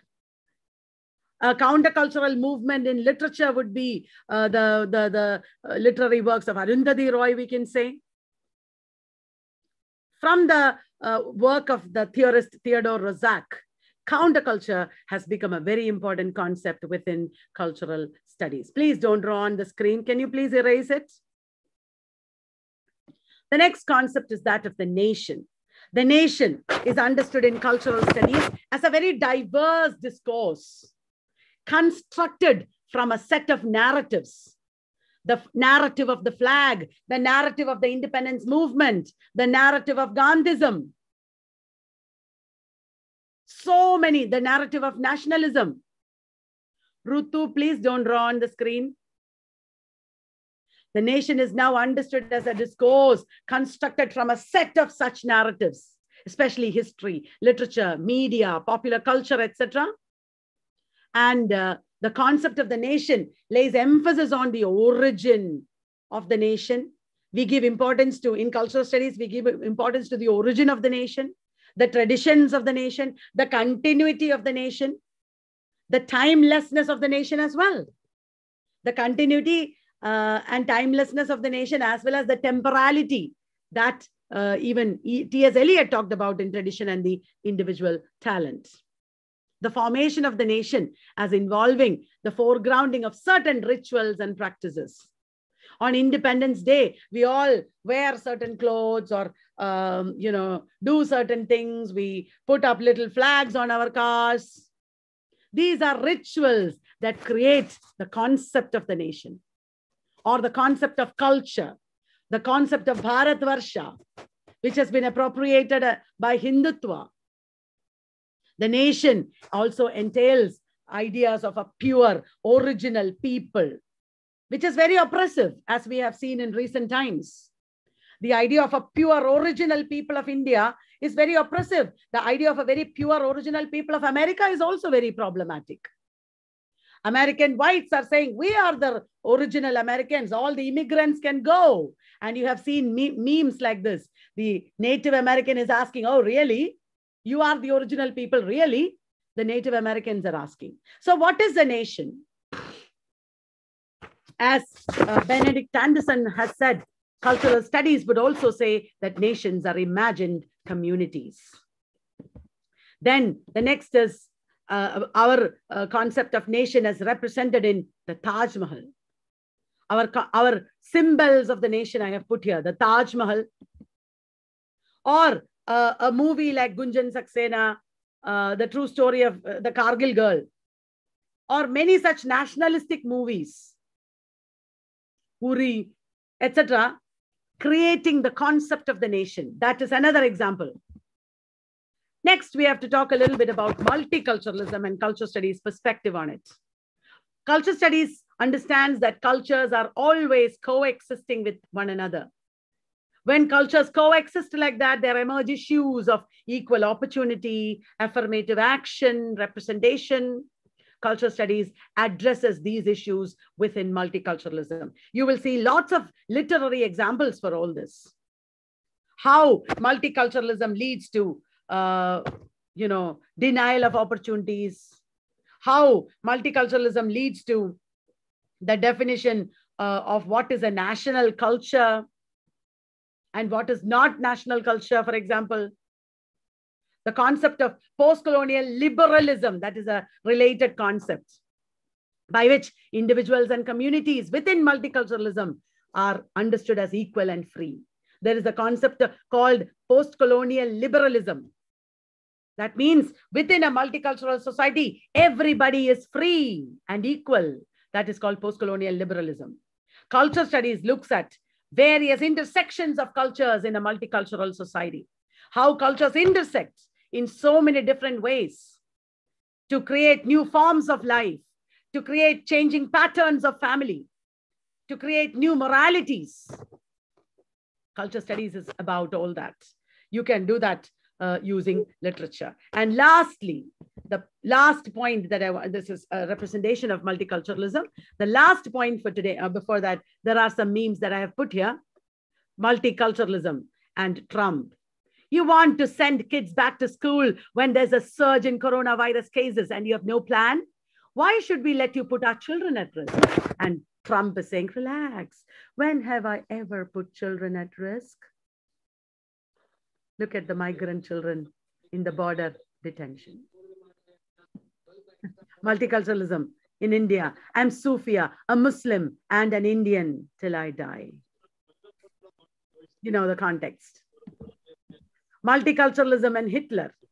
Hitler was a purist. He was against multiculturalism, obviously. Hitler wanted to wipe out the Jews and give Germany to the Aryans. Aryan supremacy he believed in. And lastly, fundamentalism. I will talk about fundamentalism in relation to Hitler. There has been in the contemporary times. This is the last few minutes. Will you please switch off your mics? Please switch off your mics. Yeah, thank you. Last point that I'm talking to you today is about fundamentalism. It is prescribed in some universities as a topic. I have taken many of these ideas from very important culture studies books, including the books of Pramod Nair sir. So many other culture studies books that I have in my library I have used. Pramod Nair sir, I think, has talked about fundamentalism. There has been an increasing intolerance in contemporary societies. Hatred towards, xenophobia towards the other. This is related to insecurity. Insecurity and intolerance go hand in hand in post-industrial, post-war world, leading to fundamentalism. Fundamentalism, as you know, as you have in India, as well as in many other countries, is the chauvinistic rejection of any alternate way of thinking. Our way of thinking is right. All other ways are wrong. That idea is called fundamentalism. We talk about Islamic fundamentalism. Muslims can talk about Hindu fundamentalism. Non-Americans can talk about American fundamentalism, and so on and so forth. In the 20th century, fundamentalism has emerged as a reaction against modernization. Going back to traditions, as you see in India, for example, going back to our roots, our traditions against modernization. That is what fundamentalism is about. Because modernization was traumatic for many social groups. Modernization was not easy. It led to the destruction of a lot of traditions and cultures and things like that, histories. So fundamentalism takes a recourse back to the roots and origins against modernization, against developments and modernity. In response, in response to modernization, fundamentalism seeks a renewal of and an aggressive return to a narrowly defined tradition. A purist, narrowly defined tradition, fundamentalism seeks to go back to. Something that they call origins or roots, something that they call true religion and scriptures. We don't know how to define these origins or truth or purity. These are all provisional concepts. They don't exist. But fundamentalism makes use of these terms as a reaction against modernity. Cultural studies explore various manifestations and consequences of fundamentalism, especially in relation to social class, politics, identity, ideology, and so on and so forth. So that is the last point that I wanted to make today. Tomorrow, I will begin from the beginning. I will begin from the beginning and talk to you about the emergence of cultural studies and the propagation of cultural studies and the many branches that cultural studies has taken and so on and so forth. I hope you enjoyed today's discussion. I have stopped exactly 2 hours. We have talked about this, and I hope I will be able to keep time tomorrow. Is there anybody who wants to talk to me or ask me something? Did you enjoy? Are you tired? Share with me something, and then we can call it a day or night. Thank you so much, ma'am. Your way of clarification, I just explained it. It is just splendid, ma'am. Thank you so much. When I teach in a class, let me give you one clarification. When I teach in a class, I teach like a class. I teach like a class. But when I do a public lecture, I have to try to rise above an ordinary class, and I have to give it like a, Central University standard lecture or something, if possible. I don't know if it's possible for me, but it is not possible when I'm teaching in a class. So that is why I throw open topics like cultural studies to the public, because not only will everybody benefit from it, but I will also transcend my limitations and try to do my best. It is good that we discuss these issues like cultural studies in such a large framework. That's fine. Okay. We did not look at our watch at all, ma'am. So fantastic. Really organized. Not a single minute I felt bored. Thank you. Ma'am, it was a very great session with practical examples. Yeah, I wanted to give you that because culture studies is all about practical everyday examples. And so many speak, ma'am, but they don't add this spark when they are speaking. I don't know, maybe it's God gift that you have. We just speak and we don't look here and there. I did not allow anybody in my room. I said 2 hours, no disturbance. And we are here. Amazing, ma'am. You should listen to this video again, please. Yeah, we will definitely, ma'am. Sure, it's really fantastic. Nice, ma'am. Thank you so much for enlightening us. I'm sure there are so many of you who want to say a lot of things, and you might, because of time, you may not be, because of other reasons. For me also, I need to wind up because I can't go on and on and on like this. So thank you very much. Please join me tomorrow also, without fail. It will be an amazing beginning to your research and an amazing boost for your future career. So thank you very much. I'm ending the program. Thank you. Thank you.